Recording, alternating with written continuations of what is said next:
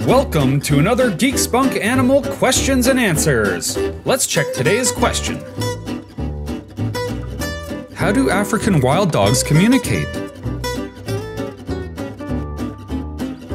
African wild dogs possess strong communication skills, which contribute to their strong bonds as a pack. They use a variety of vocalizations including thin bird-like calls and deep haunting hoo-hoo sounds, as well as distinct ear positions and body posture to communicate with one another. Their acute sense of hearing plays a crucial role in their communication, and it is considered more important than their sense of smell. If a pack member becomes separated from the group, they can communicate over long distances by using a unique vocalization called hoo calling.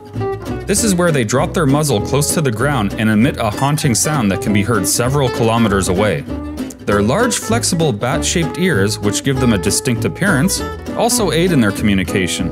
Even when sleeping, their ears are always in motion, detecting sounds of potential danger or prey.